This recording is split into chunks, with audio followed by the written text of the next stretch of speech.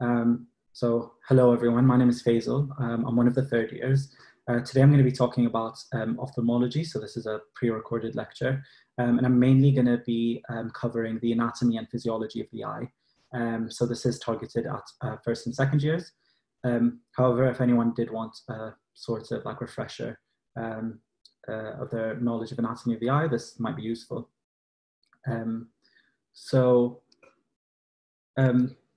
You'll be surprised. I mean, the eye is a small organ. However, there is quite a lot to it, and I'm going to be going through everything in a good amount of detail.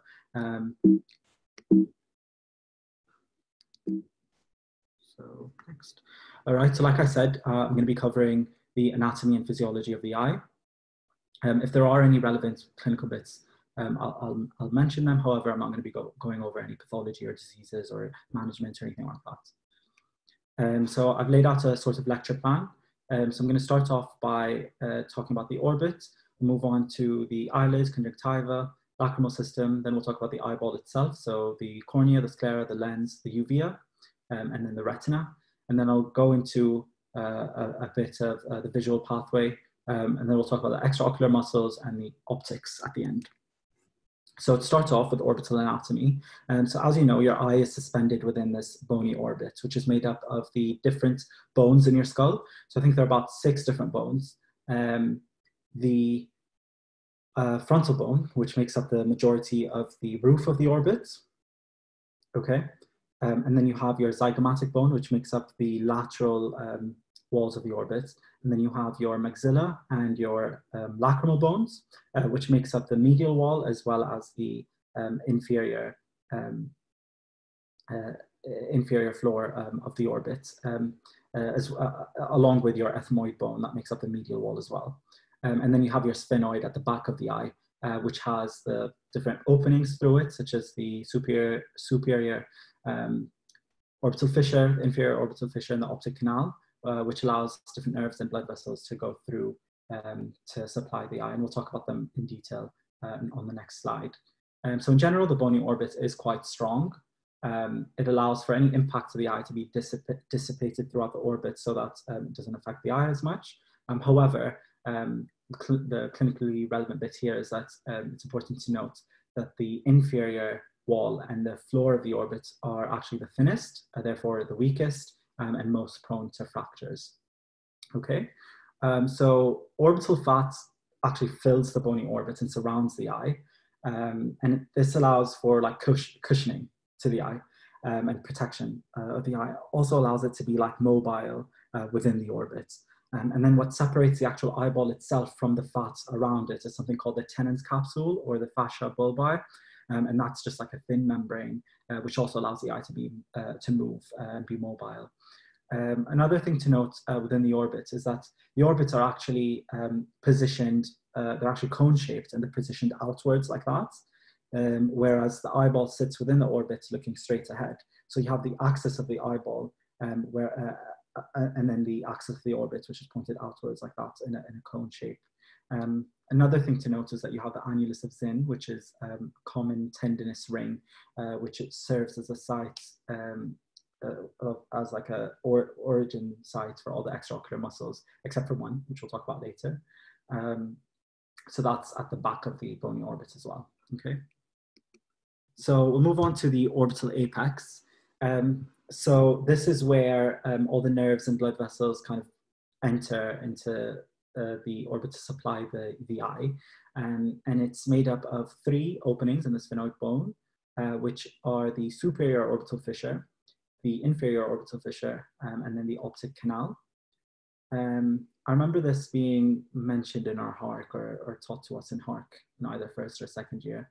And basically, it looks a bit complicated here, but when you look at this diagram here, it kind of simplifies it.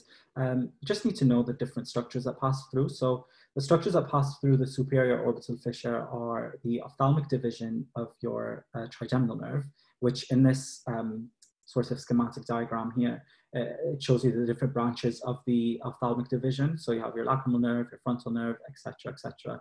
But if you just know that the CN cranial nerve 5, 1, which is your ophthalmic division, comes out through the superior orbital fissure, I think that's good enough to know. You also have your abducens nerve, which comes out of the superior orbital fissure as well, along with your trochlear nerve, those are your cranial nerves 4 and 6.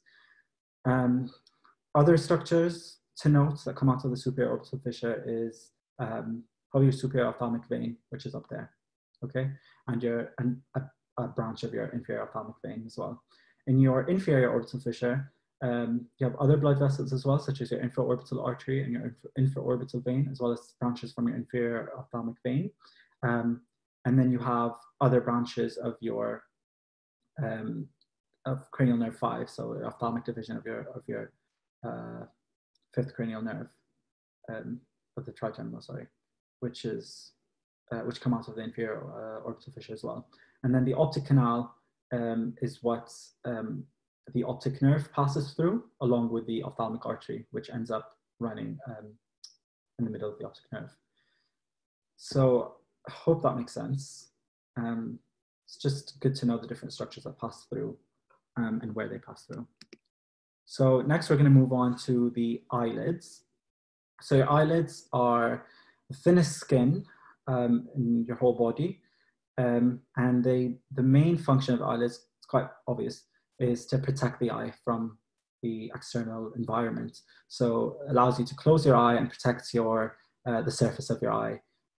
Also keeps, by keeping them closed, you're keeping them from drying as well. And the main thing to note is that it stops the corneal surface from being scratched or protects it from any kind of damage or anything like that. So like I said, it is the thinnest skin in the body, and it contains sweat glands and sebaceous glands just like anywhere else. Also has eyelashes, which is a special feature of eyelids.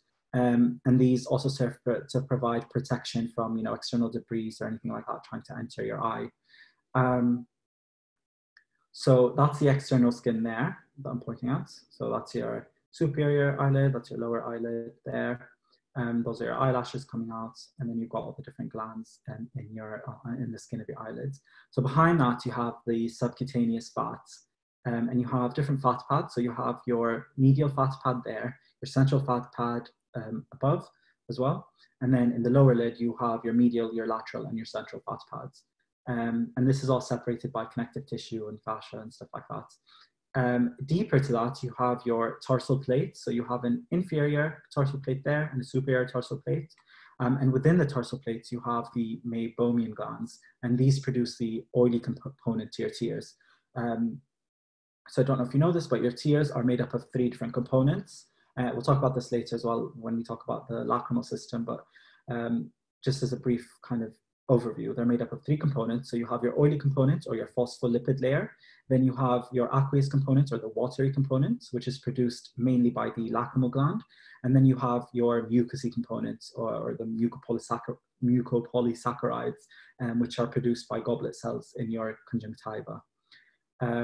Brilliant. So that moves us on to the conjunctiva. So the conjunctiva you can think of as sort of like a film coating the inside of your eyelid. So it starts off from behind the eyelid there, and that's known as your tarsal conjunctiva, the one that lines the inside of your eyelids.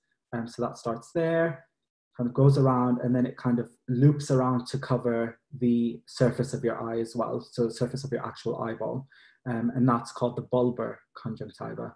So you have it there, and then you have it inferiorly as well. Does that, and then loops around that yellow bit there. Okay, and like I said, your conjunctiva has goblet cells, produces the mucus component of your tears. Next, you also have muscles in your eyelids. So the muscles that allow the eyelids to close and open. So the muscles that are responsible for opening the eye are the levator palpebrae superiorosus, which is this muscle here, and then Muller's muscle, which is there. And your Muller's muscle is actually supplied by the autonomic nervous system. I think it's a parasympathetic nervous system.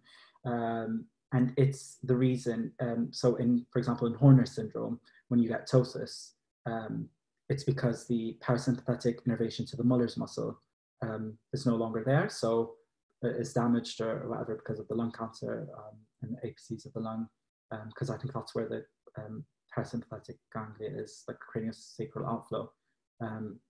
is there. So if that's affected, you don't get innervation to your Muller's muscle. So that's weak. So it can no longer kind of hold the eye up. So you get a droopy eyelid, which is ptosis, which is one of the manifestations in Horner syndrome, or the clinical features in Horner syndrome. You also get a meiosis, which is a constricted pupil, because again, the muscles that we'll talk about later in the iris are supplied by the parasympathetic nervous system as well. So another important thing to note is the muscles that close the eye. So the muscle that closes the eye in the eyelid is the orbicularis oculi. So this is sort of a round muscle that surrounds the entire eye. So it's kind of like a ring around the eye. And here in this cross section, you can see the superior bits and the inferior bits, but really it goes in kind of a ring around the eye. And that's responsible for closing the eye. And that's supplied by, it's your facial nerve. And then another thing that's important is the orbital septum. So this kind of divides the muscle and subcutaneous fats in the superficial bit of the eyelid from deeper structures in the orbit. And that's important when it comes to conditions like periorbital cellulitis, because it slows down or prevents the spread of infection from there to inside, causing orbital cellulitis, which is a lot more dangerous and a lot more serious. And I think in children, it's less prominent, this septum, this piece of fascia there. And that's why in children, you treat them much more aggressively quicker, because they don't have that layer of protection that prevents the periorbital cellulitis from turning into orbital cellulitis. Okay, so I think that's about it when it comes to eyelid anatomy. Again, if you feel like you want me to go through anything further, if you feel like I've missed anything, do let me know. Send me an email. Next, we'll talk about the nasolacrimal system. So it talks about the production of tears. So tears are produced, they stay in your eye to keep your eye moisturized and lubricated and prevent it from any damage and like scratching or dryness or anything like that. So damage to the cornea because of dryness or anything like that. And also helps wash away any debris or any particles that do manage to enter your eye. Having this sort of drainage system allows it to kind of get drained and leave the eye basically. So the lacrimal gland is located in the lacrimal fossa, which is in the superolateral orbit there. So it produces the aqueous component of tears along with other components, and they pass through the excretory ducts, so the lacrimal ducts, and enter the eye. This is where they stay within the eye to exert their function. And then there's a drainage system to allow the tears to drain from inside the eye down into the through the nasolacrimal duct into the nasal cavity, sorry. So you have two puncta, superior and inferior puncta, which are located in the medial canthus. And then they go on to, so tears will pass through them into the superior lacrimal canal and inferior lacrimal canal, respectively. And then they go on to converge and empty into the lacrimal sac, which is right about there. And then that will go on to form the nasolacrimal duct, which will end up emptying the tears into the nasal cavity, just where the inferior nasal meatus is. And the point where they empty is actually known as the valve of Hasner, or the pulca lacrimalis. Okay, so like I said, the main function is to drain the aqueous tears. So in terms of clinical relevance, oh, sorry, I forgot to mention. So with eyelids, I mentioned Horner syndrome, periorbital cellulitis. You could also get inflammation of the eyelids, which is known as blepharitis. You could get things like chalazions and styes, which is where the oil glands or the sebaceous glands in your eyelids get clogged up, and then you end up with a stye or a chalazion. It depends which gland, so there's a difference. I'm not going to go into it, but meibomian glands and other sweat glands and stuff in the eye present differently. You could also get conjunctivitis, and there's loads of different types, like bacterial, viral, allergic conjunctivitis. And then in terms of the nasolacrimal system, the clinical relevance here is you could really get two different opposite sides kind of the spectrum. So you could get a dry eye, which is where you're not producing enough tears, or they're leaving your eye too quickly for whatever reason. So what they would do is they would insert a punctum plug. So it's like a little rubber silicone plug, a really, really tiny one that they put in into the puncta, either both superior and inferior, or just one of them. And then that will kind of stop the tears from draining and allow the tears to stay in the eye and keep the eye moisturized. So that's in cases of dry eye. And then you have the opposite point of the spectrum, which is people with really watery eyes. And what they would do in that case, I've seen this in clinic, where they would put a tiny needle, like a really, really tiny needle, and insert it into the puncta, into the ducts, and wash them out with just saline. So they put a syringe, a needle, put it through, and wash these ducts out to remove any blockages or anything that might be obstructing the tears from draining that is causing the watery eye. Well, obviously, watery eyes, you can get loads of different reasons for watery eyes. So it's not necessarily always only due to obstruction, but that's one thing they do when they suspect that being the cause. I hope that was clear. I'll move on to the next slide. So I'm going to be talking about anatomy of the eyeball itself now. So a general thing to get your head around is to think of the eye as made up of 3 layers. So you have your fibrous outer coat, which is this white bit here. It's made up of the sclera and the cornea. They're continuous with each other. And then you have your vascular middle coat, which is also known as the uvea or the uveal tract. And that's made up of the iris, the choroid body, the ciliary body, and then the choroid, which goes all the way around. And then you'll have your nervous inner coat, which is the sensory parts of the eye, which is mainly the retina. I think this is a really good diagram, which shows you really everything. I like the way it's cut up. And you can see like a cross section, but you can see the other layers as well, like the eyelids and muscle layers and fat and all that. So I think it's quite a useful diagram, but just quickly talk through it. You can see the cornea here, the iris below that, the lens, then you have the retina, and then the choroid there, and then the sclera, which envelops it all. The way the eye is divided is actually into an anterior segment and a posterior segment. So your anterior segment is everywhere from the cornea to where to the surface of the lens, so the anterior surface of the lens. So that's the whole anterior segment. And then the anterior segment itself is actually divided into an anterior chamber and a posterior chamber. So the anterior chamber is basically the cornea, and it's bordered by the iris here. So it's this bit here that I'm outlining. And then the posterior chamber of the anterior segment is the space between the iris and this surface of the lens, okay? And the whole anterior segment contains the aqueous humor. And that is produced in the ciliary body, and then it flows throughout the anterior segment. And then you have the posterior segment behind that, which is kind of, it starts off the surface here from where the posterior to the lens, the posterior surface of the lens, all the way to the whole back of the eye, so this whole surface here. And that's filled with vitreous humor or vitreous jelly, which you're born with, basically. Okay. I think that's it. If I do, I might need to come back to this diagram later, but move on next. So we're going to talk about the cornea and the sclera now. So this is part of the fibrous coat of the eye. So the cornea is the transparent clear part of the eye, and that mainly allows light to go in. So the function of it is quite obvious again, to allow light to enter the eye.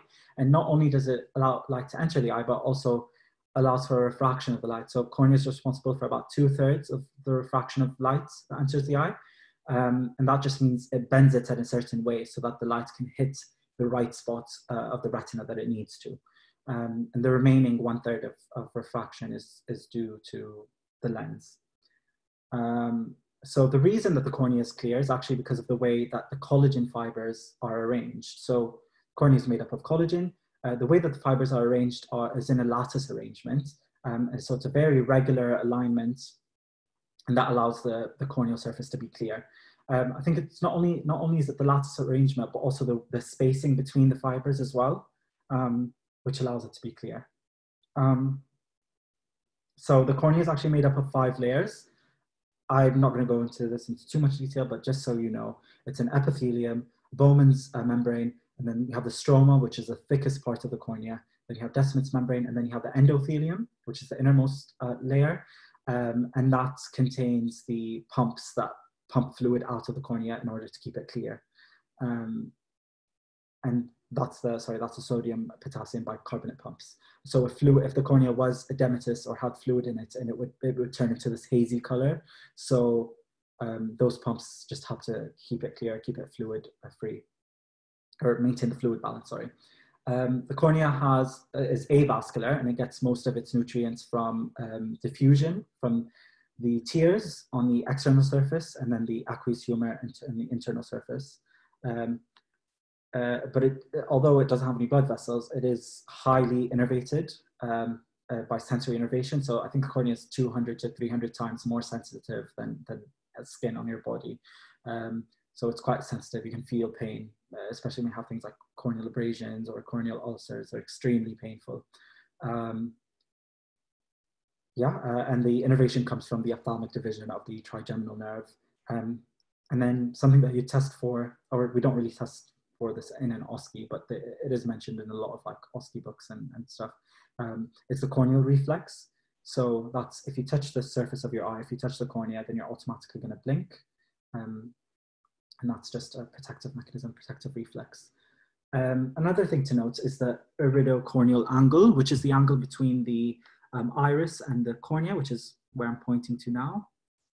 And that contains the trabecular meshwork and the canal of Schlemm, or am I saying that right? Schlemm? I don't know. Anyway, so that's where those are located, and that's important when it comes to drainage of the aqueous humor, because that's where they drain from. That's where the aqueous humor drains from, sorry, and then enters the venous circulation. So if you did have an obstruction there, for whatever reason, that you could get increased intraocular pressure, which is, I think that's what's seen in acute closed angle glaucoma. So next is the sclera. The sclera is the white bit of the eye. It contains, superficial like blood vessels that you can see. The reason it's white and opaque is because, again, of the way that the collagen fibers are arranged. So they're arranged in a dense, randomly arranged pattern, which allows it to be white. It's pierced by the optic nerve in the back, and then the sclera becomes continuous with the optic nerve, the dural sheath of the optic nerve. The main function of the sclera is obviously to provide structure and stability and protection to the contents within the eye, so the vitreous jelly, and to sort of enclose that. Also provides a site of attachment of the extraocular muscles and to allow the eye to move. Okay. Next, we'll talk about the uvea, or the uveal tract.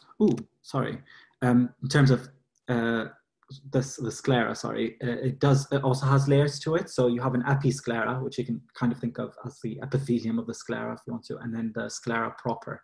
And then that's important when it comes to things like episcleritis and scleritis, and knowing the difference between the two. So episcleritis just affects that outermost layer of the sclera, or the episclera.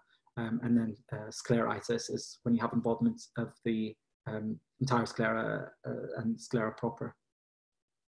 And that's a lot more serious, obviously, and a lot more painful as well. So next, we'll talk about the uvea, or the uveal tract. So this consists of the iris, the ciliary body, and the choroid. And they're all continuous with one another.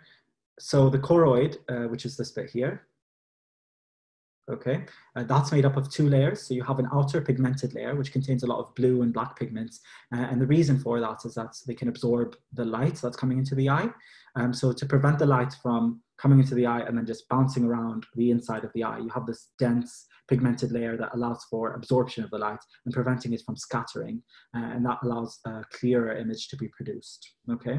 Then you have an inner vascular layer, which is obviously highly vascularized, and the main function of that is to provide blood supply to the retina, and like oxygen, nutrients to the retina. Next, you have the ciliary body, which is this bit here. So this contains a lot of muscles. It also produces the aqueous humor, and and it has these ciliary processes, or also known as suspensory ligaments of the lens, or the zonules of Zinn, and they attach to the lens or the capsule of the lens, and allow it to be to accommodate. So it can accommodate to light. So if you're for near vision and far vision, your ability to focus when you do that is actually due to the action of these ciliary processes on the lens, and allowing it to accommodate to light. So yeah, as well, so that's one of the functions, as well as producing the aqueous humor, which maintains the pressure within the eye as well. Then next you have the iris. So the iris is a bit that you can see through the cornea.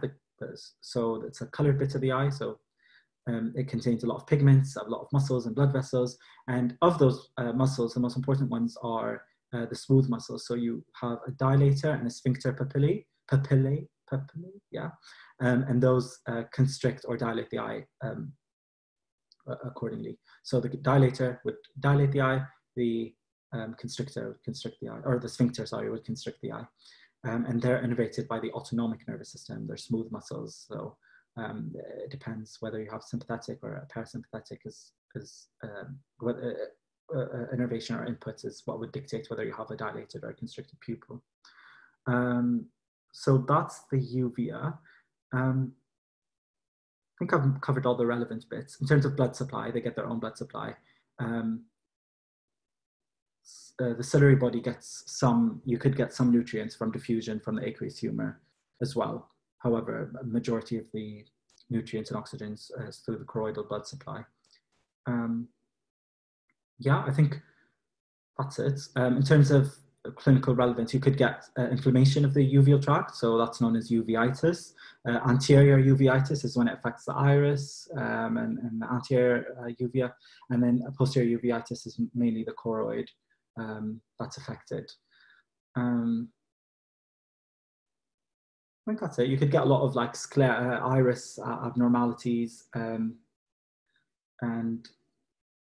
you know, in terms of a dilation and a constriction of the iris, of the pupil, sorry. Yeah. So moving on.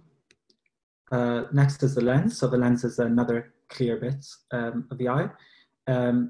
So this provides, again, the remaining 1/3 of the refractive power of the eye. It's transparent, it's avascular, it gets, again, most of the nutrients through diffusion.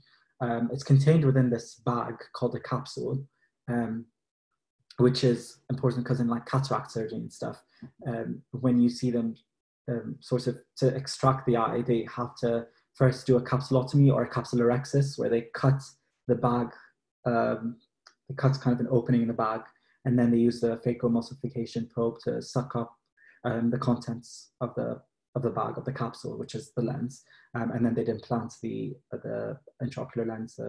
They'd inject it into the capsule so it stays within the capsule. In terms of the lens, so it can change its shape. Like I said, it's attached to these ciliary bodies and the zonules of Zinn, which allows it to kind of stretch or unstretch accordingly to accommodate light into the eye, depending on seeing objects close or far away. So I wouldn't go into, I don't think you need to know all this detail in terms of the specific structures, but one thing to note that I think is quite cool is that the lens actually, although it being made up of multiple different fibers or fibrils, it's a kind of acts as one cohesive cell, if you will, which I think is pretty cool. So that's a lens, and that's what gets replaced in cataract surgery. So people who have clouding of the lens due to old age or trauma or anything like that. So you could also get congenital cataracts, although they're very rare. They would get their lens replaced, and they'd get a synthetic or a synthetic lens and implanted into the eye. So next, we will talk about the retina. So the retina is the main sensory organ in the eye. So the posterior 2/3 of it is known as the receptor organ, whereas the anterior 1/3 is mainly just made up of pigmented cells and doesn't have any sensory function to it. And the border between the two is actually known as the ora serrata. So that's a wavy ring line, which I don't have a picture of here, but I think it's on, yeah. it's on this image here. So you can see this wavy line that I'm pointing at that distinguishes between the sensory or receptor organ and the pigmented part of the retina. So with the retina itself, obviously its main function is to pick up the light and convert the light energy into electrical energy, and form electrical impulses, and which travel through the optic nerve and go to the eventually make their way to the occipital cortex and allow you to see. So in terms of the blood supply to the retina, I think it's important to know where this comes from. So it starts off as the internal carotid artery, which then branches off to form the ophthalmic artery, which will then travel with the optic nerve, eventually will travel inside the optic nerve through it, and pierce the eye, and then it will go and within the retina it will branch off. So in the retina you can kind of think of it as a nasal side and a temporal side. So the nasal side would be here, because remember how we talked about the orbit being a cone shape and pointing outwards. So that's sort of where you can see the implications of that. So that's where the optic nerve is, and that's how you can tell whether this is a right eye or a left eye. So in this case, this is the right eye, because the optic nerve, or the optic disc, sorry, is on the right. So in the left eye, you'd see the optic disc here. Okay, so the retinal branches, sorry, are your superior temporal branches, which are there. Your superior temporal artery. Your superior temporal artery, which is here. Then you have your superior nasal artery, which is here. Then you have your inferior temporal artery, which is there. And then your inferior nasal artery, which is there. And then you have veins, which typically follow the exact same path and are named the exact same way. So that's easy to remember. And then within the retina itself, you have this region called the macula, which is outlined by this circle here. Now that's where you have most of your cone photoreceptor cells, and they're responsible for high visual acuity, like high precision vision and color vision, things like that. And then within the macula itself, you have a central depression called the fovea centralis, and that has the highest density of cone cells, therefore responsible for the highest acuity vision and color vision. And that's why, when your eye, the reason, for example, your pupil will constrict is because you want to focus all the light onto this point here, the central point, the macula and the fovea, to give you the best, most distinct vision. Whereas in the dark, when your pupil dilates, it's because it's trying to allow light to enter, as much light as possible to enter, to hit as much parts of the retina as it can. So that's the central part of the retina. The peripheral part of the retina is where you have most of the rod cells. And rod cells are responsible for lower acuity vision or black and white vision, such as vision in the dark and stuff like that. You've obviously got your optic disc here. So that's the center of it. That's it outlined there. And like I said, you can tell which eye you're looking at, which fundus that you're looking at, by the position of the optic disc. And that creates a physiological blind spot, which is what you test for in an OSCE. So you do that test with a red pen where you close one eye and hold it in front of you, and then tell me where the tip of the pen disappears. So you're basically just testing how large their blind spot is. It's comparable to yours. So other things to note is that the retina is made up of a bunch of different layers. So you have your photoreceptor cells, and then you have your bipolar cells, you have ganglion cells after that. So there is quite a lot of layers to the retina. I don't think you need to know it in too much detail, but just know that it's those different layers allow for the processing of light and conversion of light energy to electrical energy, and then allows it to travel as an electrical impulse through the nerves, through the optic nerve, through to the back of the eye. And we'll talk about that next. So the retina, obviously, things that could go wrong is you could get bleeding in the retina, you could get retinal tears, retinal detachment, things like age-related macular degeneration, diabetic retinopathy, hypertensive retinopathy. I think it's important to know the different findings that you'd find on fundoscopy. But when you do that, now you can like orientate yourself well, and you'll kind of know what you're looking at if you know the anatomy. So now we'll go through the visual pathway really quickly. So this is tricky to understand, I think. I mean, it's simple, but it's hard to get your head around at first. But once you do, hopefully this will help you. But once you do, I think it's quite simple to grasp. So basically, the reason it's tricky is because everything is the opposite. Everything is the opposite at different points as you go along. So I'll try to clear that up. So you'll start off with light entering the eye, hitting this bit of the retina. So your retina can be split up into your nasal retina, which is this bit there, and your temporal retina. And you have that in each eye, obviously. So in this case, that's your temporal retina in your right eye. That's your nasal retina of your left eye. So the nasal retina is what's going to receive your temporal field of vision, whereas your temporal retina is going to receive your nasal field of vision. So that's your first opposite to try to get your head around. Okay. And then, so light will be picked up by the retina, and then that will travel in the optic nerve, and then it'll reach a point where parts of it will need to cross over. So which parts cross over? Just the nasal retinas of each eye. So the nasal retina of the right eye, nasal retina of the left eye is going to cross over the optic chiasm. Okay, and this will allow your so after the optic chiasm, you'll reach the optic tract. And in the optic tract, for example, in the left optic tract, you're going to have the fibers from the nasal retina of the right eye and the temporal retina of the left eye, which will give rise to the nasal visual field. So the nasal field of vision of the left eye and the temporal field of vision of the right eye, which will collectively give rise to your entire left field of vision. Okay? However, your entire right field of vision, okay? Because it's, if you can see where the lines are pointing at, they're pointing at the right. So if you collect these two, put them together, which is what you did here, you're gonna get the entire right field of vision processed on one side. However, it's on the left side.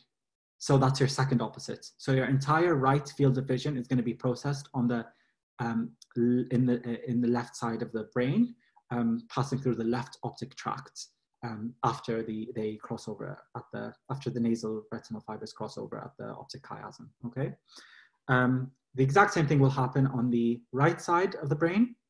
However, you're going to be processing vision from the left eye. Okay, so hopefully that helped. Hopefully that was clear. Again, it's difficult to understand, but hopefully this diagram also helps you kind of orientate yourself. So you have your first opposite, which is with the retina here, and then you have your second opposite in the optic tracts, and kind of which field of vision is being processed in which side. So after the optic tracts, they're going to go to the lateral geniculate nucleus, which is where you get visual processing. So it's the first kind of site where you get input from both sides, sorry. And then also you get fibers from here that I think go to extrapyramidal tracts and allow you to I think they're responsible for like reflexes and sort of turning your head when you see something coming at you this side and stuff like that. I think is it textospinal tract? I'm not entirely sure, sorry. But just know that this is where some visual processing happens here, and you get kind of organization into different layers. So I think the first two layers are where you get processing of the cones, and then the last four layers are where you get processing of the rods. After the lateral geniculate nucleus, you get impulses traveling through the optic radiations. So you have two optic radiations on each side. You have the inferior and superior one. The superior one's quite straightforward. It just goes straight to the occipital lobe, whereas the inferior one will kind of loop around, and that loop is called Meyer's loop. It needs to loop around because your lateral ventricles are in the way, so it kind of needs to make its way around that and then go to the back of the eye. So if you know this well, you'll kind of get the patterns of vision loss or visual field defects. So if you were to have, starting off with the first one, a central scotoma. So like I said, a scotoma is like a blind spot in the eye. So if you have, for example, a vitreous detachment or retinal tear or something like that, any kind of lesion of the retina itself, you will end up with a blind spot that corresponds to that particular area of that lesion, okay? So that's for example, if that's a scotoma, or a central scotoma in this case, because that bit is where the lesion is. You do have a physiological one, which is your blind spot, okay? Next, if you get a lesion of the optic nerve, so right there, you will get complete loss of vision in that eye on the ipsilateral side, because nothing's crossed over yet. Everything, every input this eye is getting is in that place, basically. So if you cut it, if you have a lesion, if you sever it for whatever reason, it's going to manifest as loss of vision in that eye, okay? So for example, if I were to shut this eye without the lesion, I won't be able to see anything because this entire eye doesn't work, basically. However, if I shut this eye that has a lesion in it, I'll probably be able to see, okay, because this eye is still functioning. I might have defects, might have double vision, stuff like that, but I'll still be able to see. Next is bitemporal hemianopia. So if you break this down, so bitemporal, so both temporal fields, hemi, half, anopia, no vision. So that means you have, that means you have no vision in half of your eyes, okay, on the temporal like fields of both your eyes, okay? And that happens if you have a lesion of the optic chiasm, such as a pituitary like macroadenoma, that presses on the optic chiasm. That's gonna affect the nasal retinal fibers, which, like we said, give rise to your temporal fields. So you're gonna get bitemporal hemianopia, loss of your temporal vision in both eyes, okay? Next, if you get a visual field, if you get a lesion of the optic tract, which is after the fibers have crossed over. So if this is a lesion of the right optic tract, we said the right optic tract gives a rise to the left field of vision. Your entire left field of vision is gonna be gone, okay? So in this case, you can see here, the entire left field of vision is gone. And we call this a contralateral because it's, although the lesion's on this side, it's affecting the left field of vision, not the right. So although the lesion's on the right, it's manifesting as left field of vision. So contralateral, homonymous. So homonymous basically means it's the same on both sides. Hemianopia, half. So half the visual field is gone. Anopia, loss of vision. So loss of vision in half of the visual field, both in the same eye. So both sides are affected in the same eye. Contralateral because it's the opposite sides of the lesion, okay?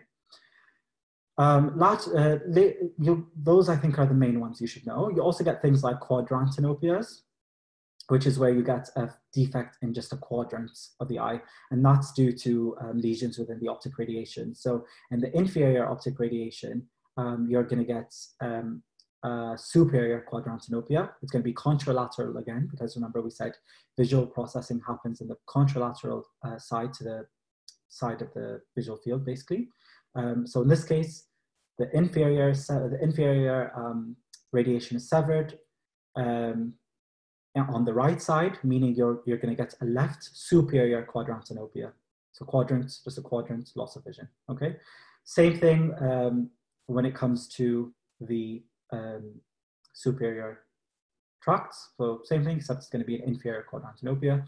And then if you get a lesion in the optic, a lesion in the occipital lobe, then you're going to get a complete loss of vision.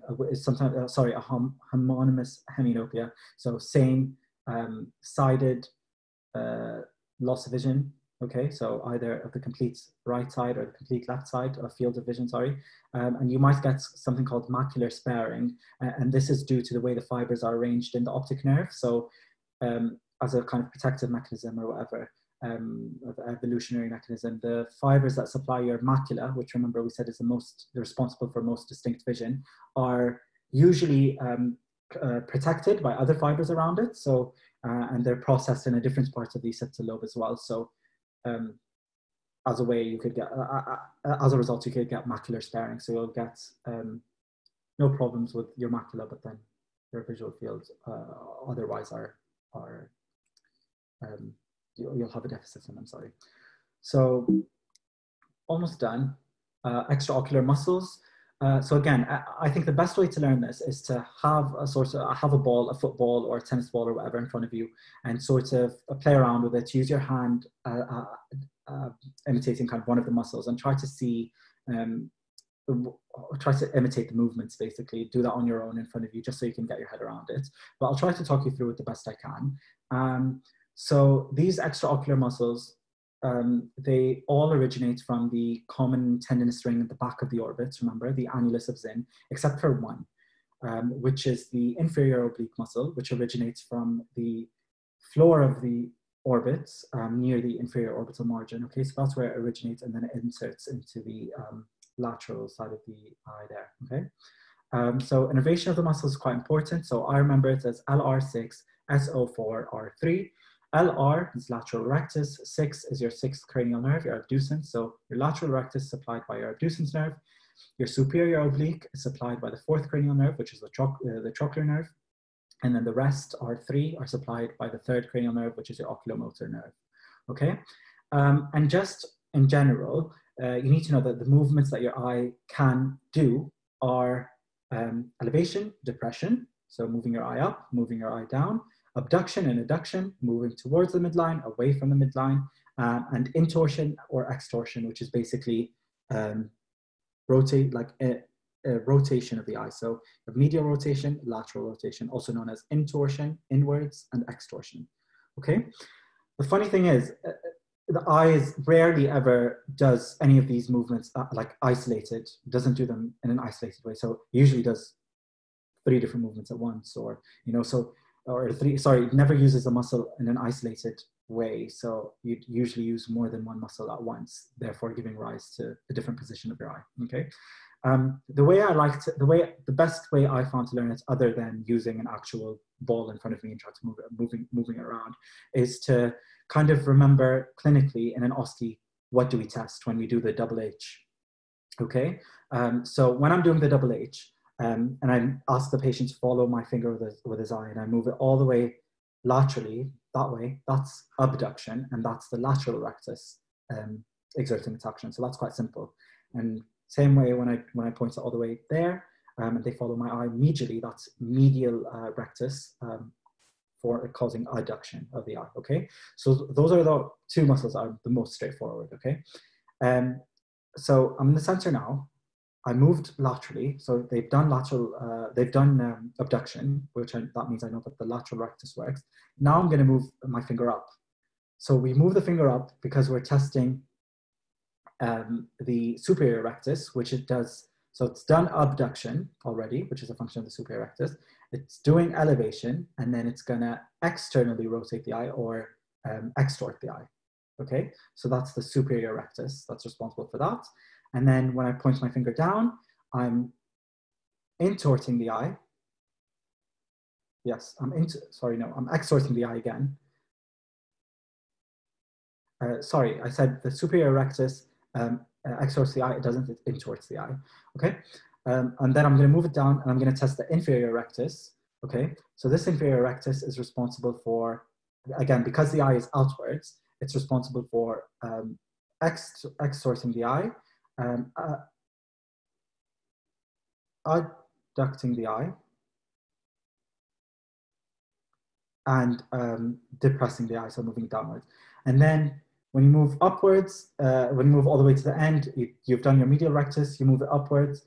That's your inferior oblique, because you're externally rotating the eye, so you're extorting the eye, you're elevating it as well, so you're moving it upwards, and you're adducting it because it's moving towards the midline, okay? And then when you move it downwards, that's your superior oblique, so that, again, abducts the eye, depresses it, and intorts it, okay? So when you're doing elevation and depression, when you're simply looking up or looking down, it's never one muscle that's working. It's usually 2 working together. So when you're just straight looking up, okay, that's usually your inferior oblique and your superior rectus working together, because your superior rectus elevates, intorts, and adducts, and your inferior oblique extorts, elevates, and abducts. So the adduction and the abduction cancel out, the extorsion and the intorsion cancel out, and you're left with just elevation, which is what you're doing. When you're looking down, it's the same thing with your inferior rectus and your superior oblique. because they both depress, one of them extorts, one of them intorts, so that cancels out. One of them adducts, one of them abducts, that cancels out, and you're left with just depression. Okay. So again, I'm sorry if I've confused you. I feel like I've confused you a bit. However, this diagram is really good. Try to, again, like I said, try to use a ball in front of you and just move it around and kind of see, if you think about it, when the muscle tenses, it shortens and it pulls it towards the direction of that muscle, towards the direction of the origin. So think of it that way, you know, and just think about it that way. So when the lateral axis shortens and pulls, it's going to pull it laterally. When the medial does that, it's going to pull it medially. When this, since the inferior oblique is doing kind of that, it's holding the eye from the bottom like that, and it's attached to the bottom as well. So when it does that, it's going to rotate it and abduct it as well as elevate it, because it's pulling from downwards. And I was going to do that. Sorry, I'm sorry. I'm doing a really bad job at imitating the eye. So yeah, the best thing to do, like I said, is just practice using the ball. Sorry about that. Last thing I'm going to talk about, we're nearing the end of this talk now. So optics, refractive errors. So I've just put up this information so you can have a read through it. But basically the point I'm trying to get across is that the focus of the eyeball is determined by the axial length of the eyeball. So if you think about it, and the corneal curvature as well. So if you think about it, the eyeball is a sphere. However, if the eyeball were to be squashed a bit and turned into an oval horizontally, that would mean that the length between the cornea and the back of the eye is much longer than when it was a proper circle. So when it's doing that, that length there is much longer. So that means light would have to travel a longer distance. If your curvature is the same and your lens is the same at the front, the focus of the light is going to stay the same. So it's not going to hit the back of the retina because we said it got longer. So that would mean you'll have a deficit in your vision. So I think that explains it. So, and then when it's pushed the other way around, when it's an oval, but it's a vertical oval, so when it's like that, you'll have a shorter length. So the focus of light is back there, not on the retina. So that's when glasses come in to kind of reshift the focus of light on the retina. And yeah, so that's basically it. Again, really text heavy, however, you can have a read through it. So that just explains that's myopia. So that's when the eyeball is too long, if you will, horizontally long. So the distance is really long. So that's when the focus of the vision is in front of the retina rather than on the retina itself, where it's supposed to be, like here. So that's why you get myopia or short-sightedness, okay? So you can't see far away. With hyperopia, or long-sightedness, is when it's the eyeball is too short, so the distance is shorter. That means the focus of the retina is going to be back there. And all of this is influenced, well, not literally your eyeball is shorter, your eyeball is longer. It's all influenced by the corneal curvature and the lens as well, okay? You could also get something called astigmatism, which is where your corneal surface has kind of notches in it, or like asymmetrical corneal bowing is what it's called, which causes two focus points to be put on the retina, which will give you double vision, stuff like that, okay, and blurry vision as well. Last thing is something called presbyopia, also known as sight of old age. So people get older, you know, once they hit their 40s and beyond that, depending on where they are in the world, obviously different populations and stuff have different ages, but generally 40 and above is when people start to need reading glasses. And the reason for that is because, remember, the capsule that holds your lens that we talked about earlier starts to become less elastic. The zonules don't move as well, so you can't accommodate as well. And because of that, your lens will no longer be able to focus when looking up close. And that's why people need reading glasses. And then the last thing is keratoconus, which is basically when the corneal curvature is really steep. And again, that causes refractive errors and doesn't allow you to focus the light as properly as you should, which will affect your vision, okay? That's just a bit about optics. So that's it, that's the end of my talk.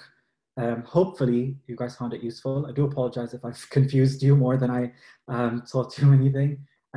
If you did have any questions at all, feel free to email me. I know this is a pre-recorded lecture, so you guys can ask questions. However, if you did have any questions, if you did want me to talk through anything else, any other topics or anything you want me to go through in more detail or something you didn't understand, do let me know. If I did make a mistake at any point, do let me know as well, because I would need to fix my slides. And yeah, that's it. So thank you guys, and I'm done.